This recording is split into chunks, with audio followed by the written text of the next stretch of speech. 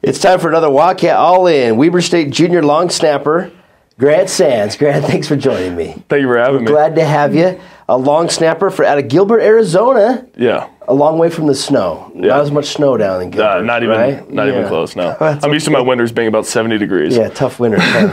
Well, we're glad to get to know you and talk to you a little bit about yourself and get to know you and your time here at Weber State. You've been here for a couple seasons. Mm-hmm. Did you always play football growing up? I played pretty much every sport you could think of. The two main I played were football and baseball. Were the two main. But I mean, gymnastics for 3 weeks, lacrosse for a week, tennis for a summer, wrestling for a year. I mean, if you can win at it and had a ball, I was probably playing it at some point. There you go. So how did you become a long snapper? I mean, you probably played other positions, certainly. Yeah. How did that evolve? I mean, so basically I got cut from baseball, and then I'd been snapping on JV, and then I got cut from baseball the next day. I went with my kicker to snap with his kicking coach, and then I got the number from my snapping coach, and then from the rest is history. Just started taking it seriously, like 4 days a week, driving like pretty much an hour to Phoenix to train and get better and just perfect the craft. You know, I don't know. It's just yeah. What was the recruiting process like, and how did you end up here at Weber State? Yeah, so obviously with specialists, it's a lot different. You got to go to camps. So like I went to camps across the country in high school. Florida a lot, Gatlinburg, Tennessee, Wisconsin, just all these random places. And then from there you get ranked, you get all your snaps and kicks charted and all that stuff. And pretty much it's all on Twitter, sending out your film to coaches, reaching out to coaches on Twitter, and trying to find a home. And I'm glad I found it here. Weber State obviously found you. Yeah, that's great. What is it about, and let's be honest, we don't really talk a lot about long snappers, right? Very often. And I guess unless something maybe negative happens. And I appreciate you being willing to talk about this, but you had some struggles there on the field last year at Montana State with the snaps. Can you take us through what happened that day for you? Yeah, I mean, you know, it's obviously just all your worst nightmares come to life, and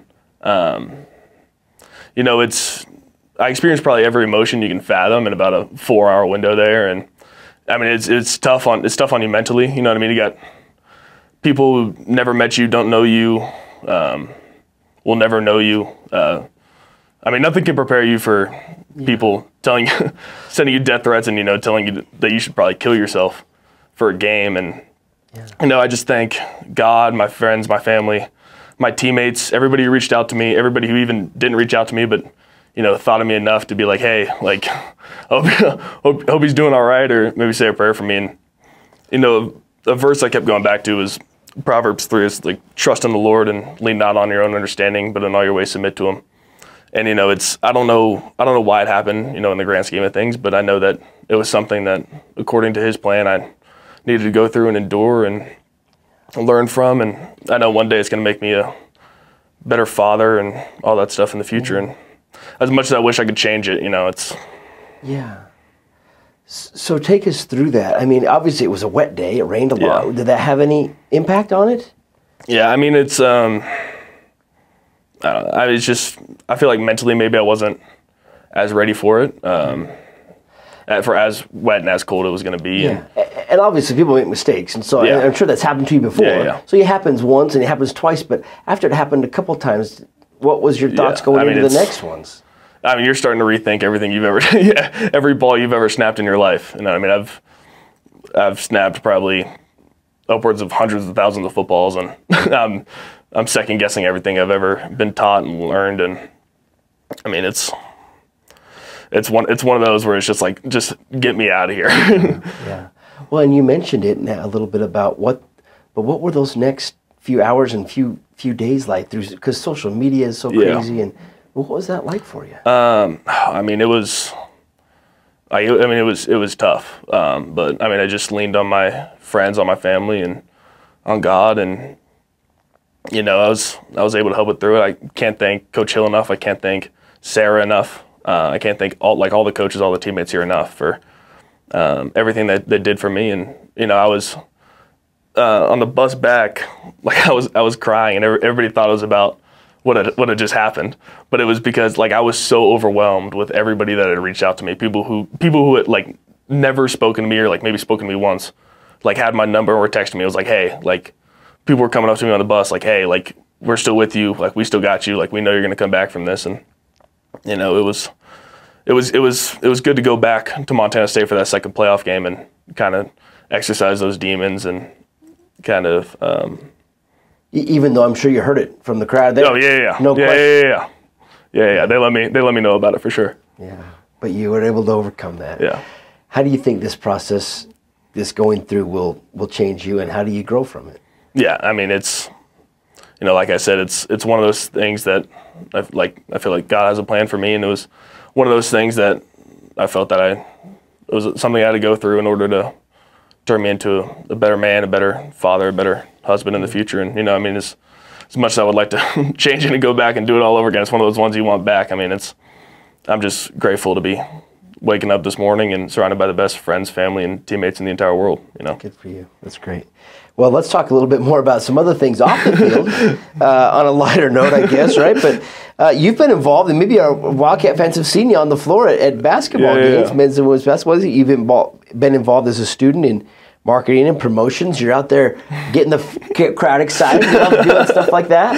Yeah, it's a good time. They love to, that was, the siren was about 20 minutes before tip-off of one game. They're like, hey, dude, would we have this idea for this, like, would you want to do it? I was like, absolutely.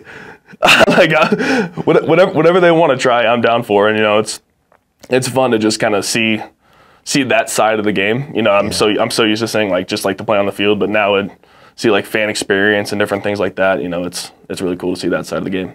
And you're majoring in communication and with a plan to pursue a master's degree too. And there's an MBA. Is that right? MBA program. Yeah. Okay. What do you think you'll do long term when football's all done and your college career? What do you think? You want to do?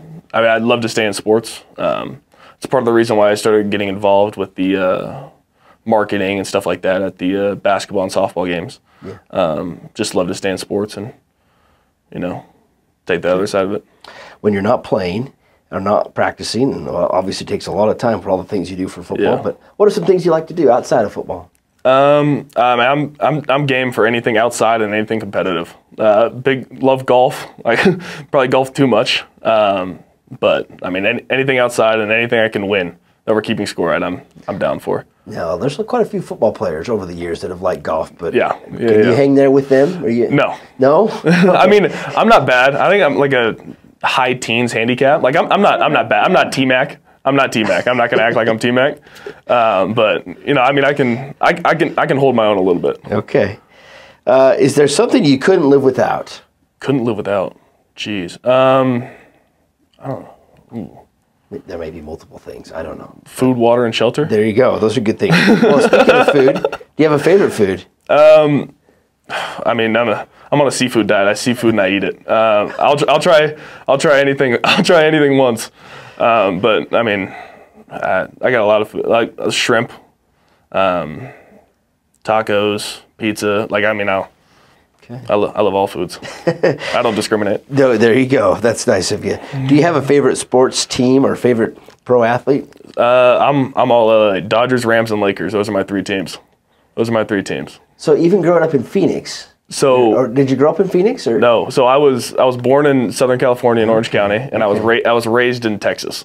So you still love the Southern California teams. I got a lot of family out there. Okay. Like they got family that's all Dodgers, Rams, and Lakers fans. So there you go. Yeah, I've bounced around a little bit, but I kept those three teams. Well, Grant, is there one thing that many people may not know about you?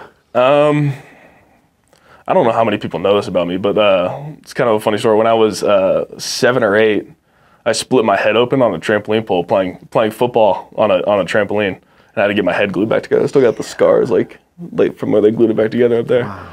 When I tell that story, people say it starts making a lot of sense, but well, there you go. I appreciate you spending some time with us talking about all that you've been through. Yeah. We look forward to more with Wildcat football this spring and into fall next year. Absolutely. Thank you for having me, Grant. Yep. Go Cats.